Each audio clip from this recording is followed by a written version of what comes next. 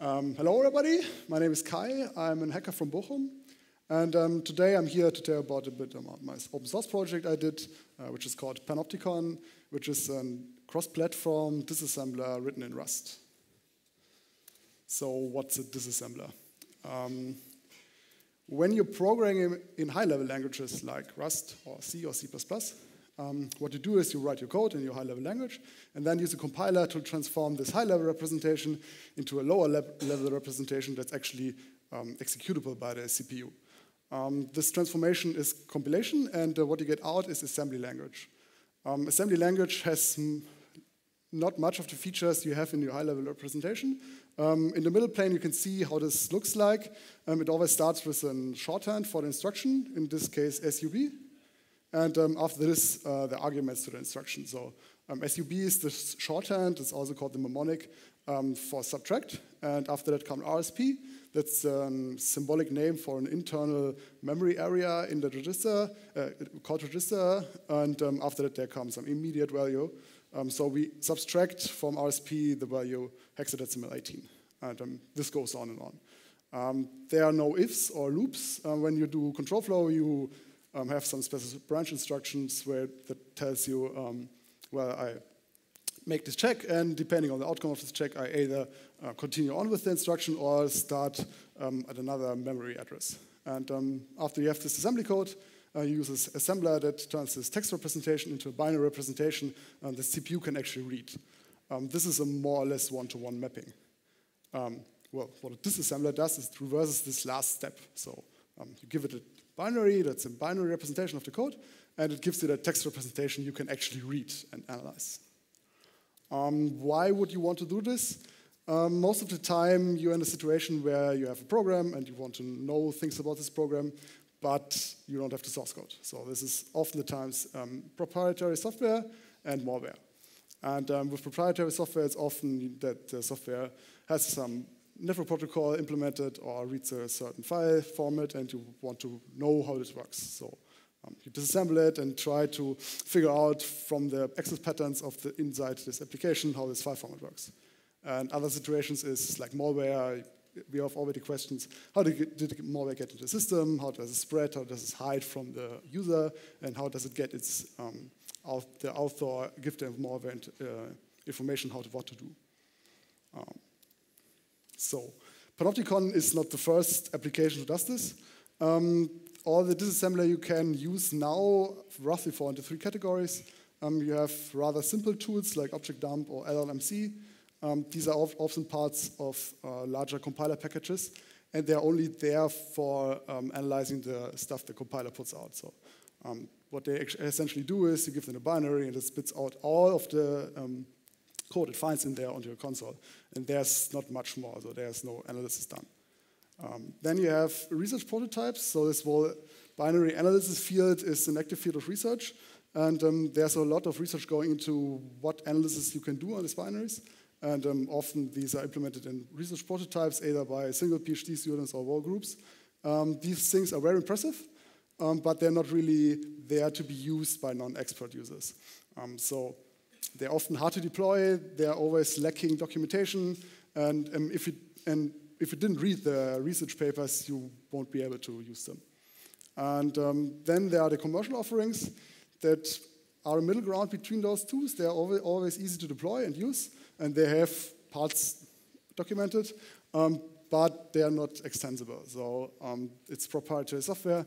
They have sometimes some kind of plugin API where you can use some things, where you can change some parts, but not everything. And these cost obscene amounts of money. So Panopticon is there to solve all of these three problems at once. The whole project started around 2009, where I wanted to analyze some proprietary firmware application, and I thought, well, I just use a disassembler. There must be millions of them, and none of them were actually usable on my machine. So there were some open source tools that weren't there yet, and there were the commercial offerings that didn't work on Linux. So I thought to myself, so well, just build one. How hard could it be? Turns out it's surprisingly hard. I was once told that you have to build one to throw away. And to make sure, I built 3 of them, threw them all away. And between 2009 and 2011, I did a lot of research, reading into how to build these kind of things, what to analyze the stuff you can do on them. And sometimes I programmed myself into the corner where I couldn't get out. And sometimes these prototypes were never meant to be really extensible. So in 2011, I actually started with the real thing. And I started with C++. At that time, the evolution of C++ started to improve the C++ standard again, and I thought, well, I'll just use that. Until 2015, I programmed this thing, and it grew to a size of around 10,000 lines of code. And then Rust came, and Rust solved pretty much all of the problems I had with C++. And it took me around 3 months to convince myself that, again, taking all this code, I was the single maintainer and the single contributor to this project at the time, and throwing it all away and writing it again alone was the best thing you can do. And I'm here to convince you this was really a great idea. So in June I started, and the porting went really good, and I was surprised how fast it was. And in October, I was at the point that the Rust version of Panopticon has the same feature set as the C++ version. Actually, I ported 10,000 lines, but the result were only 8,000, so I got rid of a lot of code, mostly because Rust allows me to pattern matching and use sum types. You can use something like sum types in C++, but this means you have to do template meter programming, which is very hard to use and gets you very much code, and it's not really fun to use. So this is some boring metrics about the current state of the project.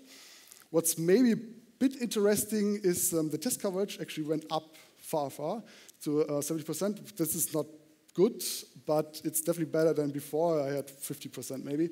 And this is mostly because testing in Rust is very easy. You can just put your tests in line with the code. With C++, you always have to use some kind of testing framework, and you have some separate project where you put all your tests in. So you have to remember to test all your functions. And this wasn't working for me, at least. And okay, well, thanks to Hacker News, I have 980 worthless internet points on GitHub.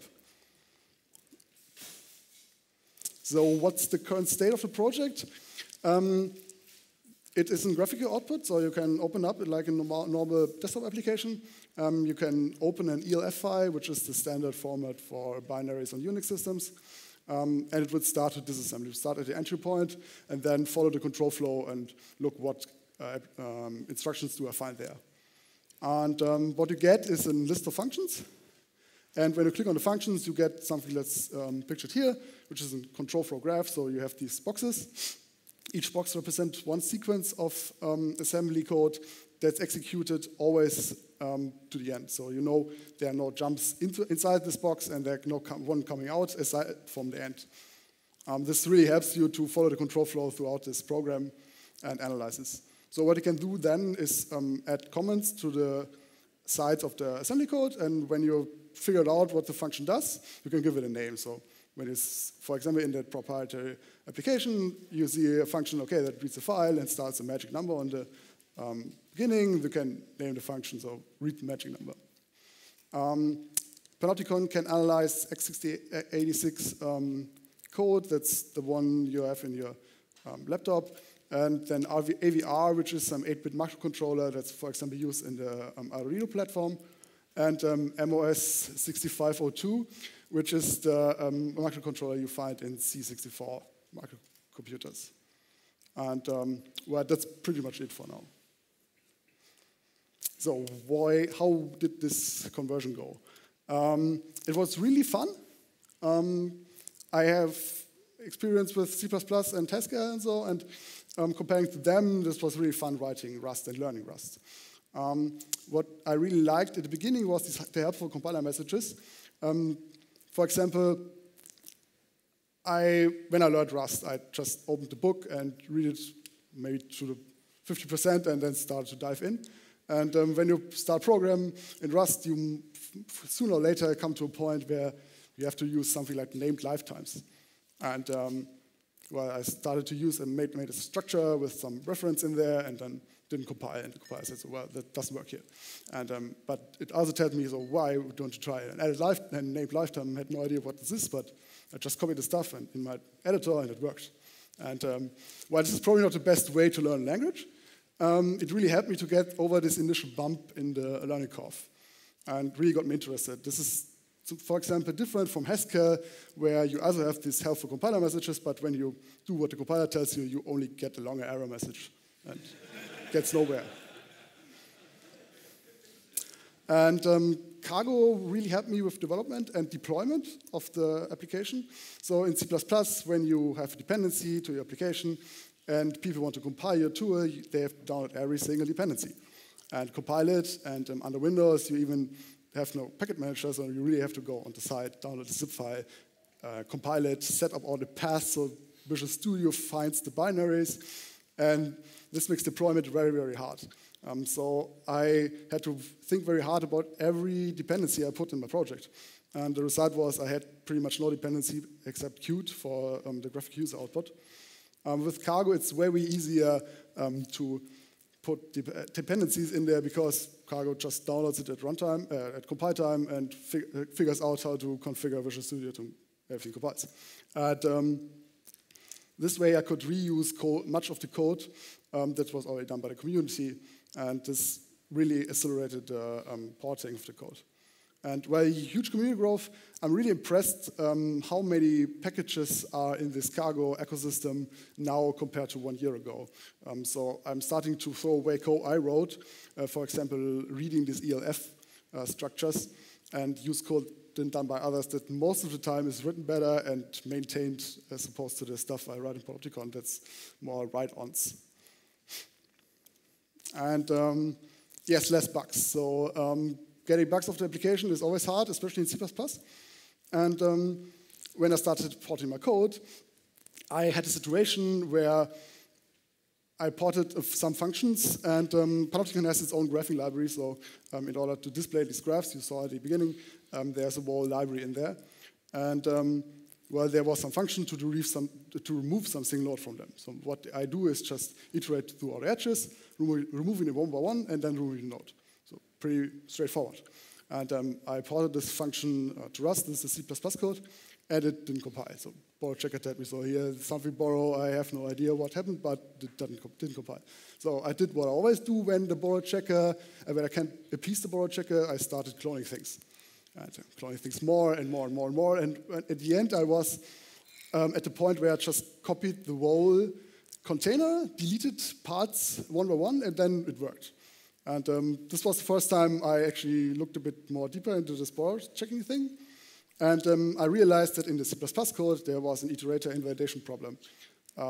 What you have in C++ is that you have iterators, as in Rust, but they are not borrow checked or something like that. So you just get 2 pointers, and you start incrementing the pointer until you get to an end. And when you mutate the container, these pointers come from, these are invalidated. So they are just pointers to internal data structures, and when you change something in the container, these pointers stop being valid, and you have to get new pointers.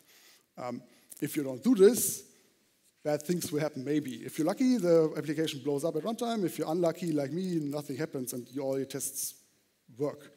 And with Rust, of course, it doesn't work, because the iterator has a reference and a borrow on the container, and when you try to mutate the container, it tells you, well, there's some borrow on this container, just invalidate this iterator first. And this was the first time where I saw this borrow checking thing really finds bugs you find in real code bases. And this is something that is not very exotic in C++ code bases. You find this all the time. Other things I was able to get out of the code base was data races. So there is some multi-threading in there, but not much. Mostly because when you write multi-threading code in C++, you never know whenever there's a bug or a data race in there, aside if you just put their mutexes everywhere in order to make it more or less a single-thread application. When I compile this thing in Rust, I know that there are certain bugs in there that can't happen. And this really helped me to give me the courage to use more multi-threading. Then integer overflows. As you may know, when you do an integer overflow inside a debugging build of Rust application, the application panics. And when you do this in a re-release application, it works. In Panopticon, there's some part that more or less emulates what the CPU does, so it really executes the instructions. And overflowing integers are pretty commonplace in this assembly language, so you really use it explicitly to do certain things faster. So I had to write a lot of wrapping code to keep the debugging applications from blowing up at runtime. This was pretty annoying. I understand that my special case is probably not the general case, so if you have normal applications, integer overflows are probably not so great. But for me, I'm not sure whenever it's really worth the work. So one of the features I really love about Rust and misuse a lot are macros. I come from C++, as you may have heard, and in Rust, in C++, you use template metaprogramming a lot to do certain things at compile time. And in Rust, you can use these macros that has the upside that they were actually designed to do things at compile time instead of with C++ template programming where it was more or less an accident. And well, when you're writing Disassembler, what you actually do is writing some machine that looks for certain patterns in the bit stream, and when it finds a pattern, it generates some structure that tells the disassembler, so well, this is the mnemonic XY, this is the arguments, and so on. So in AVR, for example, you have this operation, it's called ORI, which is OR with immediate value. We have two arguments, which one of them is an immediate value, and one of them is a register, and you just do a logical OR with these two values. And for each of these operations in AVR, which is a very small CPU, you have only 100 of them, you have to write some matching code.